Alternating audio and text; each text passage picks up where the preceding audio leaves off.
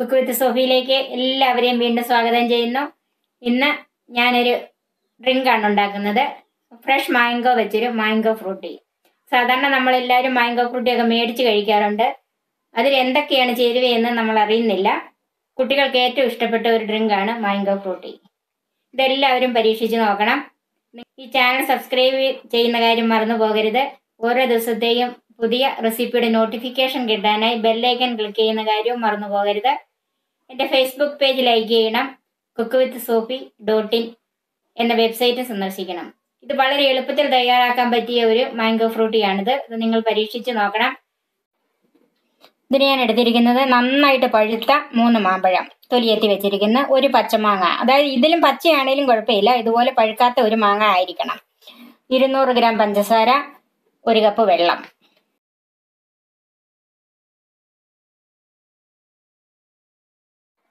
നമുക്ക് ഈ മാങ്ങ ഇന്ന് കഷ്ണങ്ങളാക്കാം, ചെറിയ കഷ്ണങ്ങളാക്കണം.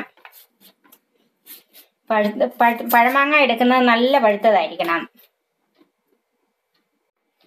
പഴുത്ത മാങ്ങ എല്ലാം ചെറിയ കഷ്ണങ്ങളാക്കി കഴിഞ്ഞ് ഇനി നമുക്ക് ഈ പച്ചമാങ്ങ അതുപോലെ ചെറിയ കഷ്ണങ്ങളാക്കി ഇടാം. ഇതിന്റെ കണക്ക് 1 കിലോ പഴമാങ്ങ, അതായത് ഈ കഷ്ണം പഴമാങ്ങ 1 കിലോ എടുത്താൽ 1/4 കിലോ പച്ചമാങ്ങായി എടുക്കണം. 250 ഗ്രാം പഞ്ചസാരയും. മാങ്ങയുടെ മധുരത്തിനനുസരിച്ച് പഞ്ചസാരയുടെ അളവിൽ വ്യത്യാസം വരും. നല്ല പഴുത്ത മാങ്ങ, നല്ല മധുരമുള്ള മാങ്ങയാണെങ്കിലാണ് 250 ഗ്രാം പഞ്ചസാര എടുക്കേണ്ടത്. മധുരം കുറവുള്ള മാങ്ങയാണെങ്കിൽ പഞ്ചസാരയുടെ അളവ് അല്പം കൂടെ കൂട്ടണം. ഇതിപ്പം സമാനം നല്ല മധുരമുള്ള മാങ്ങയാണ്. ഇത് പഴമാങ്ങ 1 കിലോ ഇല്ല, അതുകൊണ്ടാണ് ഞാൻ 200 ഗ്രാം പഞ്ചസാര എടുത്തിരിക്കുന്നത്. അപ്പം നമ്മൾ പഴമാങ്ങയും പച്ചമാങ്ങയും എല്ലാം ചെറിയ കഷ്ണങ്ങളാക്കിയിട്ട് നമുക്ക് ഈ മാങ്ങാപ്പഴം ഇതെല്ലാം പച്ചമാങ്ങയും പഴുത്ത മാങ്ങ എല്ലാം കൂടെ ഒന്ന് വേവിച്ചെടുക്കാം. അതിൻ്റെ ഒരു കുക്കറിലേക്ക് മാറ്റാം.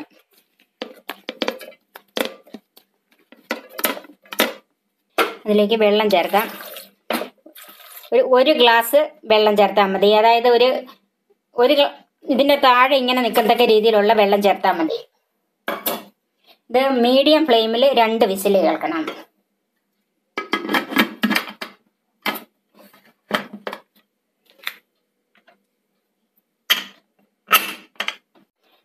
ഇനി നമുക്കിത് വേറൊരു അടുപ്പിലേക്ക് മാറ്റിയിട്ട് പഞ്ചസാര ഉരുക്കി വെക്കാം. രണ്ടും തണുത്തിട്ട് വേണം മിക്സിയിൽ അരച്ചെടുക്കാനായിട്ട്.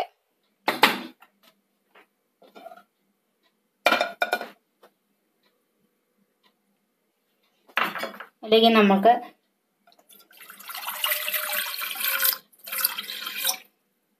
ഏകദേശം ഒരു 3/4 കപ്പ് വെള്ളം ഒഴിച്ചിട്ടുണ്ട്. അതിലേക്ക് പഞ്ചസാര ചേർക്കാം.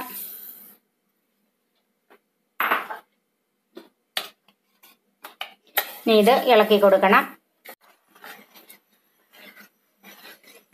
ഇതിങ്ങനെ കൈ എടുക്കാതെ ഒന്നും ഇളക്കണ്ട, ഇത്രയും വെള്ളം ഉള്ളതുകൊണ്ട് ഇടയ്ക്കിടയ്ക്ക് ഒന്ന് ഇളക്കി കൊടുക്കണം. ഇത് നന്നായിട്ട് പഞ്ചസാര അലിഞ്ഞ് ആയി വരണം.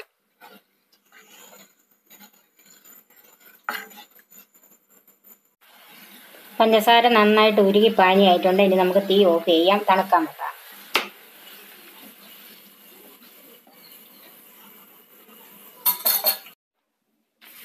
നമ്മൾ മീഡിയം ഫ്ലെയിമിൽ 2 വിസിൽ കേട്ട് മാങ്ങ നമ്മൾ വേഗം വെച്ച് ഓഫ് ചെയ്തിട്ടതാണ്. ഇനി നമുക്കിതൊന്ന് തുറന്ന് നോക്കാം. പ്രഷറൊക്കെ പോയി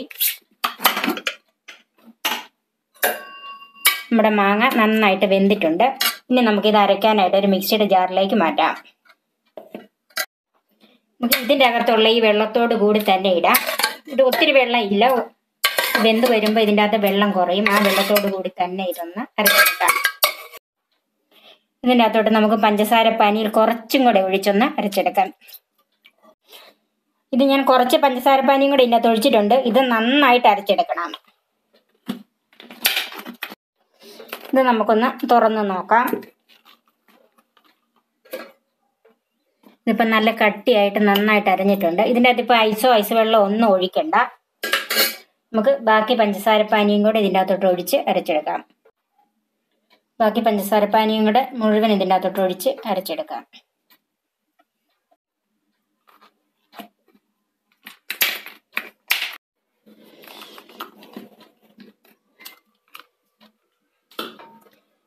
ഇപ്പം നമ്മുടെ ഫ്രൂട്ടി നന്നായിട്ട് അരഞ്ഞിട്ടുണ്ട്. മുഴുവൻ പഞ്ചസാരപ്പാനി ഇതിൻ്റെ അകത്ത് ഒഴിച്ച് ആവശ്യമായ മധുരം ഇതിനുണ്ട്. ഇനി ഇപ്പം നിങ്ങൾ എടുത്ത് നോക്കുമ്പോൾ മധുരം കുറവാണെങ്കിൽ അല്പം പഞ്ചസാര പൊടിച്ച് ചേർത്താൽ മതി ഇതിൻ്റെ അകത്തോട്ട്. ഇനി നമുക്കിത് 2 മണിക്കൂർ ഫ്രിഡ്ജിൽ വെച്ച് തണുപ്പിക്കാം. താഴെ വെച്ചിരുന്നാൽ മതി.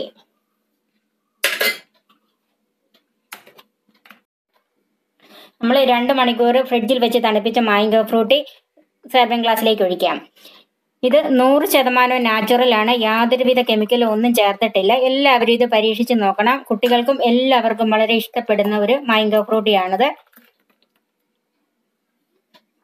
ഇത് വളരെ എളുപ്പത്തിൽ തയ്യാറാക്കാൻ പറ്റിയ ഒരു മാംഗോ ഫ്രൂട്ടിയാണിത്. ഇത് നിങ്ങൾ പരീക്ഷിച്ച് നോക്കണം. നിങ്ങളുടെ അഭിപ്രായങ്ങൾ കമന്റ്സായി അറിയിക്കണം. അടുത്ത വീഡിയോയുമായി നമുക്ക് വീണ്ടും കാണാം. ഞാൻ സോഫി കുര്യാക്കോസ്.